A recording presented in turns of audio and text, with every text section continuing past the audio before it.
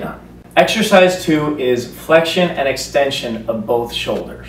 So for the assessment, what you want to do at home is raise one arm up as high as you can, all the way, and push into the floor.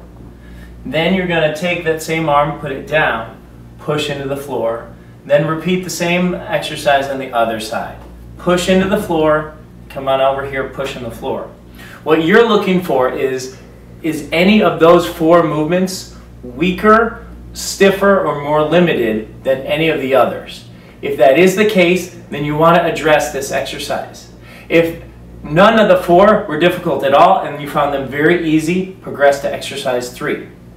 If it wasn't easy, what you're going to want to do is, let's say for Jen's sake, her most limited and stiff movement was this right here. What she's going to do is she's going to press her left hand down into the ground, activate it, and then she's going to lift this arm up as high as she can and try to push into the floor here.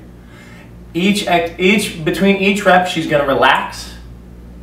She's going to activate her left hand into the floor, keep it activated, and then raise up as far as you can and actually push into the floor.